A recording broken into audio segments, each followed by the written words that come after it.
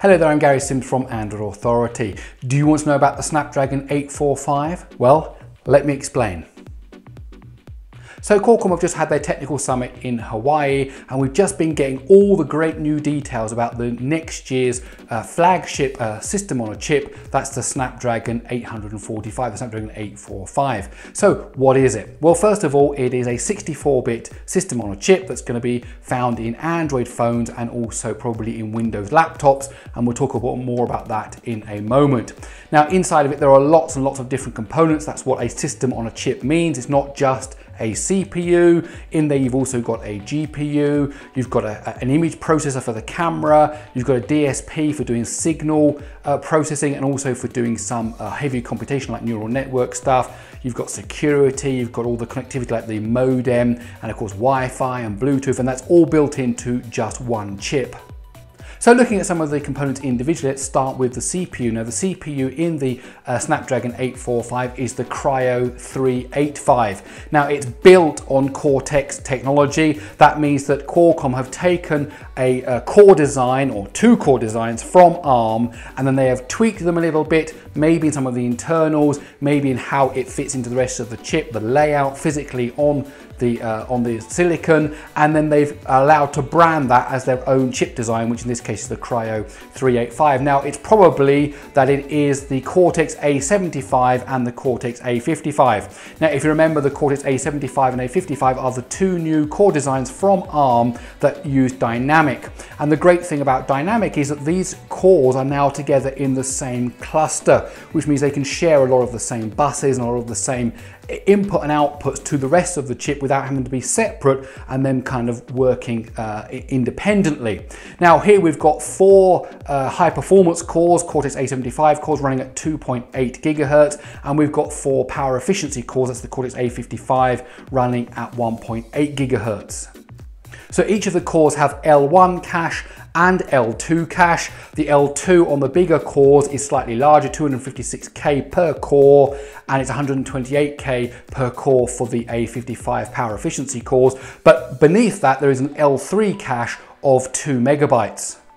Now that L3 cache of 2 megabytes works across just the cores. It doesn't work across the GPU and the DSP as well. So what Qualcomm have added in another layer of caching, which they're calling system cache, which is a further 3 megabytes. And that means that when the CPU and the GPU want to talk to each other, that data can be cached on chip without having to go out to main memory. Of course, going out to main memory is slow, and of course these are all relative terms. So when you add up all that caching, 3 megabytes across the system core, and then 2 megabytes across the L3 cache, and then L2 cache of 1 megabyte for the high performance cores, half a megabyte for the power efficiency cores, that's 6.5 megabytes of cache, excluding the L1 caches. Now that's a significant amount of cache, and that's going to be part of the reason why they've managed to bump up the performance here by 30%. Of course, also the A75 and the A55 are much more faster performant than the previous generation anyway, but a 30% increase. Interestingly, it's not as much cache as you find in the A11 Bionic. However, we're getting close to that kind of level. Now, if you think about a 30% performance increase, that's absolutely amazing. If I said to you that you could buy a new car or a new television or a new microwave, that in its measure of performance, it was 30% better than the last model, that's pretty impressive. Now, talking about memory for a moment, this system on a chip uses LP, low power DDR4. It runs at 1.8 gigahertz, and you can have a maximum of 8 gigabytes in a Snapdragon 845 phone. So we're not going to see any 16 gigabyte phones next year.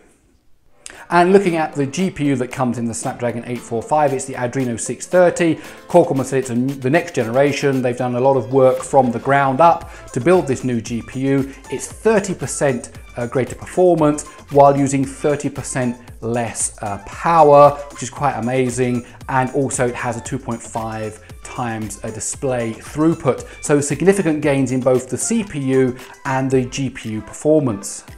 So the DSP in the Snapdragon 845 is the latest generation hexagon DSP. It does more than just digital signal processing, it also do lots of vector calculations. It's a third generation of vector engine inside this DSP, and Qualcomm are positioning this for all of their neural network processing. So it doesn't have a dedicated NPU or neural engine, they're saying you can do this on their DSP.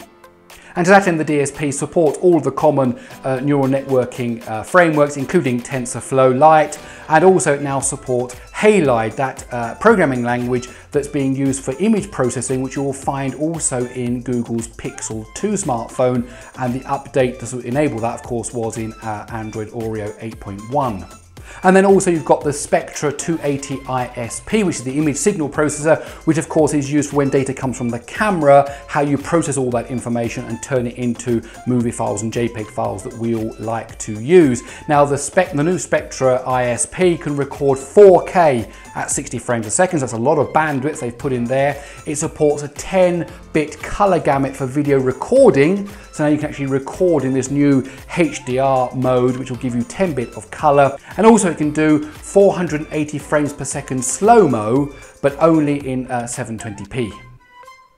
Now the new DSP and the ISP actually present a problem for Samsung, funnily enough, because now that there's so much extra stuff going on the Qualcomm SoC, not just a CPU and a GPU, but we've got these extras that are doing a lot of multimedia work, a lot of processing work, a lot of neural network stuff. What happens when Samsung want to release their next phone, and some of them are using Samsung's Exynos chips and some of them are using Qualcomm's? Where are they going to draw the line for the lowest common denominator? That's going to be a real marketing problem for them. We'll see what Samsung release next year and see whether they've kind of chipped down or taken down the Qualcomm processor a peg or two, so you can't do this fantastic slow mode, or you can't do 10-bit color recording. If their new Exynos chip doesn't support it, we don't know yet. So it'll be interesting to see what they come out with the new Exynos chip 2, because these two have to work side by side in two versions of the S9 or the Note 9 or whatever Samsung release. Also built onto the chip is Qualcomm's acoustic chip, and that's acoustic AQ acoustic, and that supports aptX, which of course is the Bluetooth codec from Qualcomm, which delivers greater audio quality than the standard Bluetooth codec. And talking of audio, you've also got Bluetooth True Wireless, which is a proprietary standard from Qualcomm that allows two Bluetooth streams to come independently to maybe a left earbud and a right earbud, and they both come independently from the phone rather than one being the master and it kind of copying the information over to the other one. And while we're talking about Bluetooth, there's also full support for Bluetooth 5 built into the Snapdragon 845. Three more things worth mentioning. One is that it's also got the new X20 LTE Category 18 modem, which means it has a potential download speed of 1.2 gigabits per second. A lot of people get very excited about the LTE modems. I don't quite get so excited because it really does depend on what your carrier provides. And while these manufacturers are able every year to bring out a new phone and bring out a new modem, it's a bigger difference to change a whole country or a whole state to have the latest LTE network on it. So we're always kind of a few generations behind what the actual phones can manage. However, for the future, that's a really good sign. The SoC also supports Quick Charge 4, which is Qualcomm's latest quick charging technology, and it's backwardly compatible with USB power delivery. And if you want to know what USB power delivery is, then please do check out my video on this channel where I go into great detail about what it actually can do for us as consumers.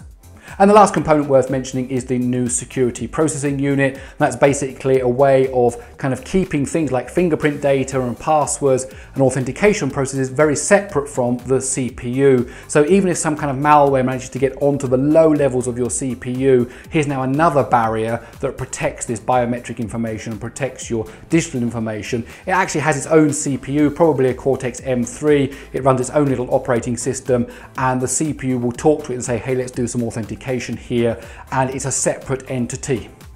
So overall, I'm pretty impressed with what the Snapdragon 845 is offering in terms of the specifications. You've got the latest CPU using dynamic from ARM, you've got the latest GPU from Qualcomm themselves, and on top of that you've got the DSP and the ISP and the acoustic chip audio processor, and then you've got the security processor, you've got access to 8 GB of LPDDR4 RAM.